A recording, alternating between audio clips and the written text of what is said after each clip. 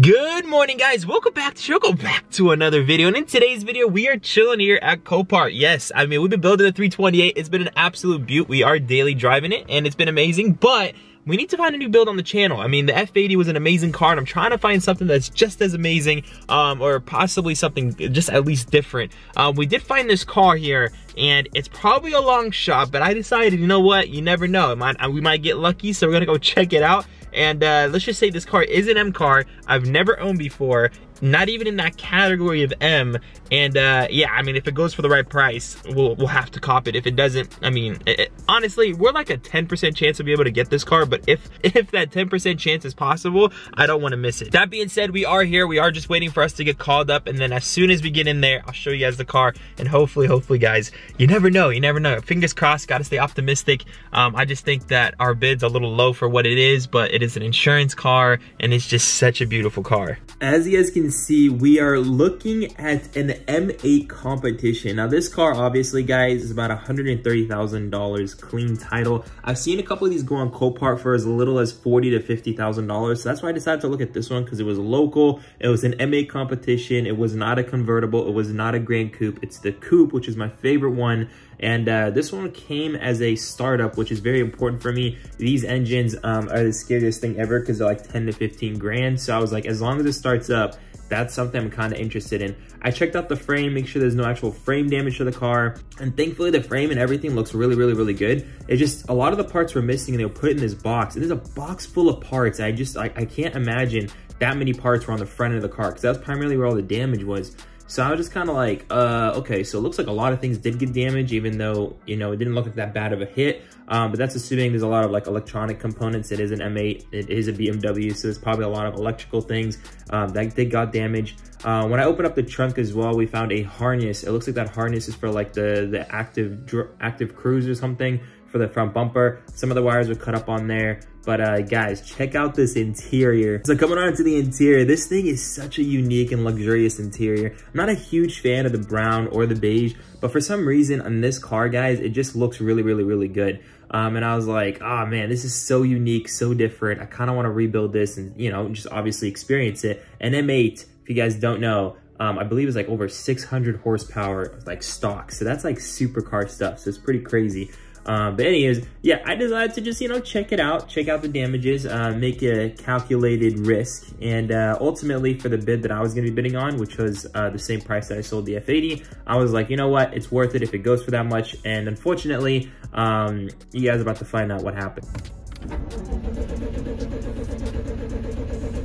Guys, these M3 door panels are so sick because these actually work. I think on both sides too. Is it? Yeah, on both sides. So for me, that alone, guys, is worth the money for the whole interior. But anyways, I'm not trying to justify my purchase again. After a few hours, we did take a shower and we're at BMW. So I'm here because first off, the M8 went for crazy money. So that completely went in the opposite direction. I honestly thought we could possibly get it from the price of the F80, but it went for 20 grand over that. So, I mean, it was just me being hopeful, but it is what it is. Meantime, guys, we are at BMW. They have this like new service thing where it's like unlimited oil changes for 200 bucks. I mean, that's a killer deal. I feel like it. And you guys know me, I'm all about my deals. And I love Carfax history. I love having a history on the car. You guys know that the 328 is the new daily on the channel. So they have a 3-year unlimited oil change service for 200 bucks. I feel like if I come here at least 3 times, that's cheaper than me doing it myself. So I mean, like, if hypothetically, if I was to keep this car for 3 years, which I mean, Nour, that's gonna be breaking a world's record,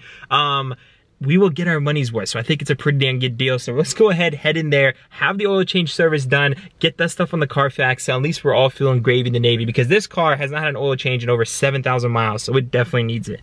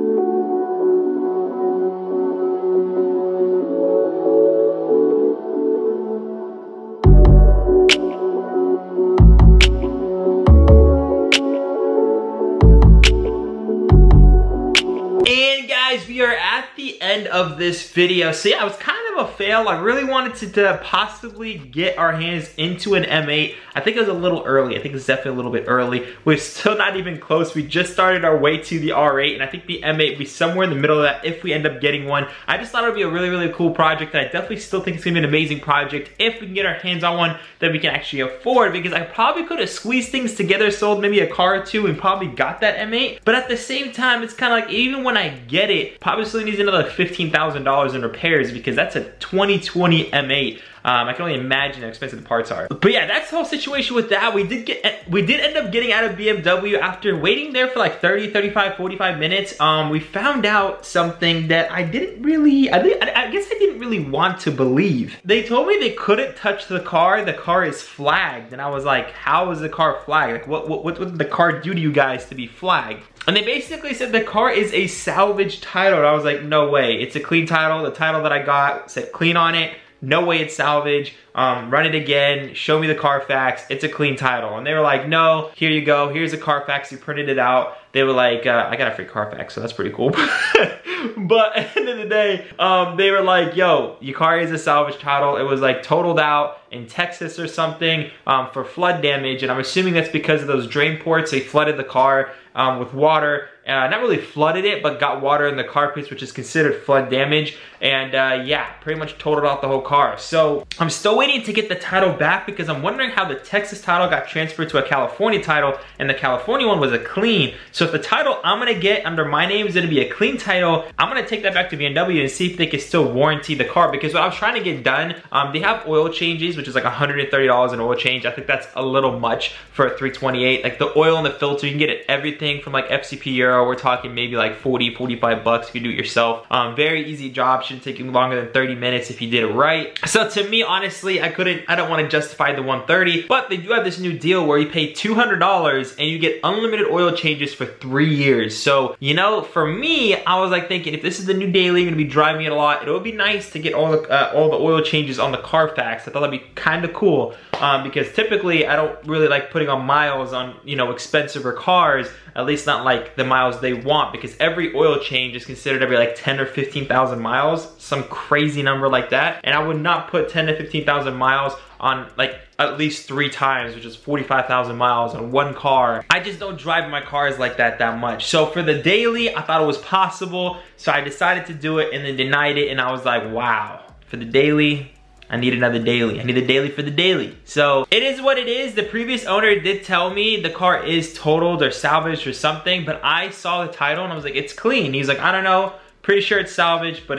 I saw the title and I just assumed it's clean. I guess it is salvage. The previous owner was right. I just wanted to believe because of what the title said, and you know, it is what it is. End of the day, we still got a killer deal on the car, obviously. For those of you guys who follow the channel, you guys know how I got the car, so I'm really still happy with it. I was just really hoping for those oil change program, it'd be pretty cool. But anywho's, 328 aside, M8 aside, still looking for a project. For some reason, Copart's been kind of dry recently. And again, I'm not going to be rushing to build like I did with the i3. It was last minute. I barely did any research. I bid on the car, and that was a nightmare in itself. In the meantime, I still want to modify the 320 as much as we can, because as soon as we get a new build on the channel, that's going to be the primary focus of the channel. So I figured in the meantime, I'm going to be modifying this 320 as much as possible. Thinking about like either replacing the lenses on the headlights, maybe getting the M-Sport bumper sooner rather than later, and just doing a few other modifications, a few other retrofits in the meantime. Let me know if you guys still enjoy that kind of content on the 320. I noticed you guys did like the retrofits I've been doing so far to the 328. Let me know if you guys want to see some more, at least in the meantime, till we find the new build. As far as the E92 M3 goes, the E92 M3, you guys will see an upcoming video. We're going to be taking it down